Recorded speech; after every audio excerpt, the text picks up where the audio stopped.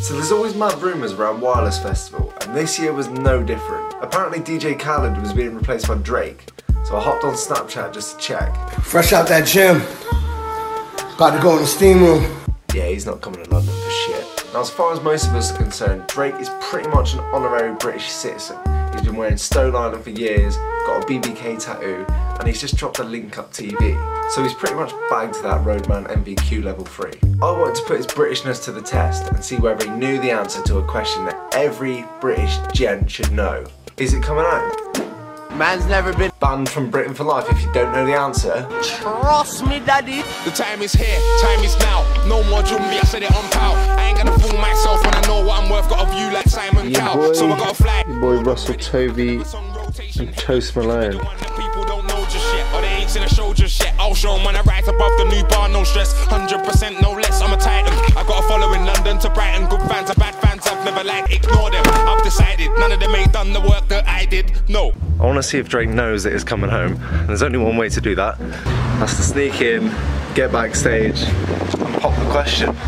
Going to meet Jamie, the Mancunian with a plan. Mad. Let's see how it goes. Oh, fuck. I was trying to start shitting, man. So with Jamie's confidence levels at an all-time high, we got our high vises out and stepped straight towards security. Doing it.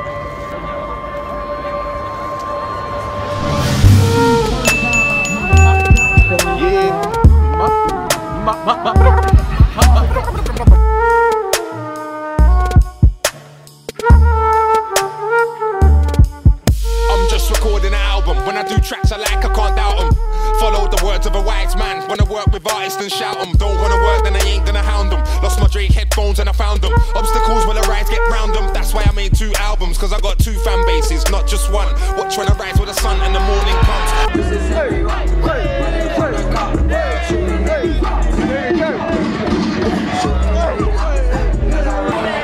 So far so good. We got in easy and Jamie learned to milli rock from some of the best. All we needed to do now was scope out the route backstage, so we took our passes and headed towards the VIP.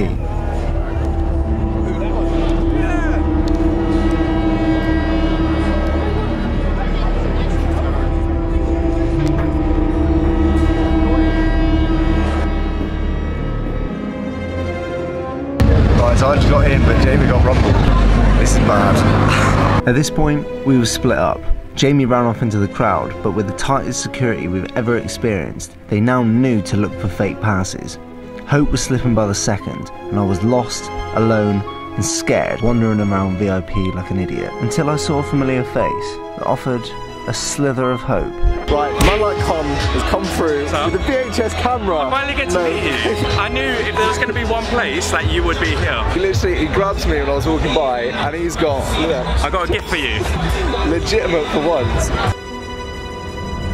So with Mr. Pimp Juice allowing me to use his pass for one set, I now had a chance to scope out the backstage, so I joined the back of the photographers just in time and went with the flow. Now there's a point in most videos where we realise whether the plan has worked, but at this point, getting backstage on my own accord was looking unlikely. Wireless had it locked down pretty well, and without any wristband or pass that would work, I was screwed. We were being escorted to the side of the stage when I noticed a white package on the floor. I swooped down, low-key picked it up, and as if the fucking stars aligned, I could not believe what was in my hand. 5 Drake backstage wristbands. Someone has fucked up big here and I was the one to profit. What the fuck are the chances of that? Okay.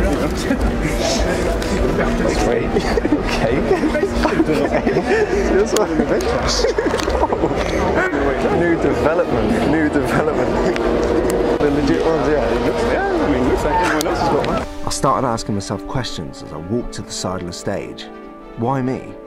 Was this God's plan? The law of attraction? Well, ask and you shall receive, and I was there to ask a question on behalf of the English people. At this point, I couldn't believe it. I was on cloud 9, like my life was a fucking chess game and I'm moving all the pieces. I was out here creating stories for my unborn grandkids.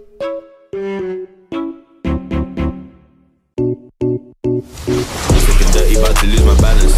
Wonder how the fuck I managed. Got a baddie laid up in my bed with no clothes, about to do. So with Jamie taking desperate measures to make new friends and Pimp Juice wanting his pass back, I decided to go find Jamie to find out his side of the story. Well, like a dickhead. Oh, for fuck's sake, here we go. Can you look me in the eye and tell me where this gives you access to? I'm like, everywhere. Sweaty guy wearing the same clothes as yesterday. I'm with Dream. So with Jamie nearly being nabbed already, he wasn't in a good mood. Especially because I left him alone, hungover, and to fend for himself while I went off. With that in mind, we headed to the other entrance to try our luck, and like the good friend I am, I let him test the waters. Until 5 minutes later he gets kicked out. With our confidence at an all-time low, we grabbed a few medicine beers and figured out a plan which went as follows. Chill out, watch Giggs and Drake from the crowd, and when the madness ensues of everyone getting out, slip through the net and get backstage to the after party.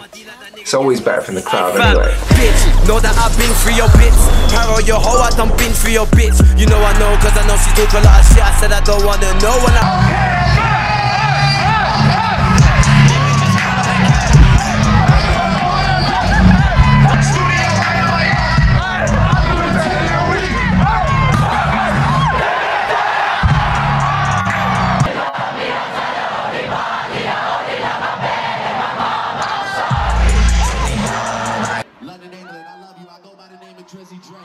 And as soon as I heard Drake say, Come on, England! I knew it was game on.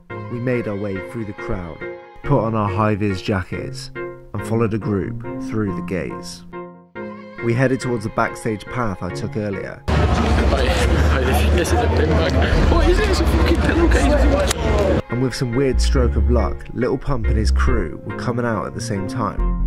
They decided not to leave and turned back towards the backstage party area, so we followed. Would our Drake wristbands work? Will I get the interview with Drake? It was all coming into question. Pass? Yeah. No. What? No. You need a... I've got that. Perfect. Cheers. Well, that was easy. As soon as we got in, we realised Drake had a separate, more exclusive area in the backstage bit. And all that stood between us and the interview was 8 beefy security guards. It was time to put the wristbands to the test.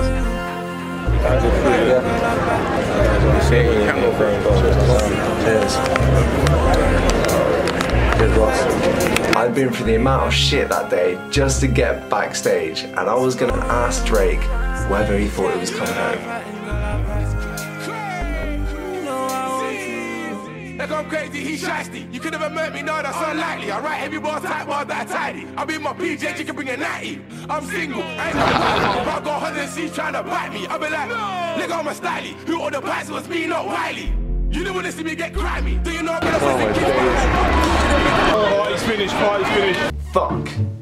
Well, we couldn't find Drake, but still backstage and there was shitloads of stuff to do, so we fucked about for a bit. I'm gonna have a fucking shower, mate. Are you actually going to have a shower? I'm actually gonna have a shower at Wireless, because why the fuck not? Yeah, can I use this as a towel? Yeah. Fucking idiots having a shower at Wireless. Fucking idiot, man.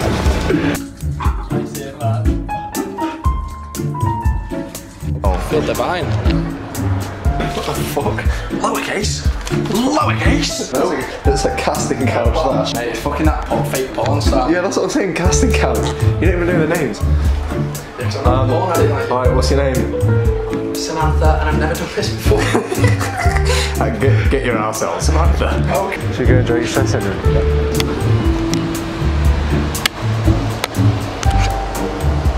You're loud in it.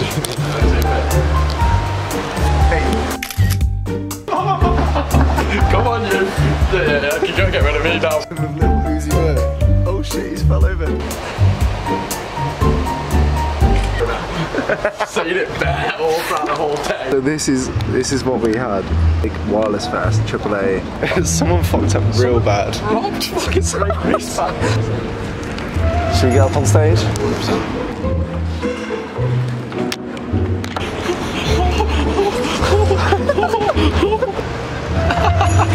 Give me that hat back, you dick.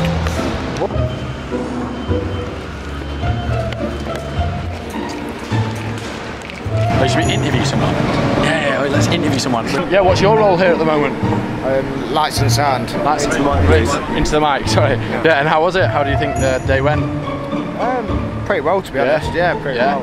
Other than the heat. Other than the heat, yeah, fair dues. It was pretty hot, wasn't it? Yeah. Does that affect the sound at all? Not really. No. Not that I know of, anyway. Yeah, fair. Yeah. Any other questions that you'd like to? Is football coming home? Fucking hell. My God. What do you think of Drake's set? It's fucking out of this world, mate. I felt like, mate, it's Drake, innit? Come on, man. He only done like two songs or something, but he's done alright. I didn't see none of it. Is it coming home? Definitely is, mate. 100%. Is it coming home? Yeah, it's coming up. Is it coming home? 50 years of hurt, it's coming home. Nah. That's why isn't shit. You get electrocuted. Honestly, mate. Honestly, you get electrocuted and shit. I'm not about that life. Fuck it, I am about that life. Scorpion. Light work. We go again. Normal. I'm fucked. I could go on forever, mate. The whole stage falls down. 50 found dead underneath wireless stage. Tell me we just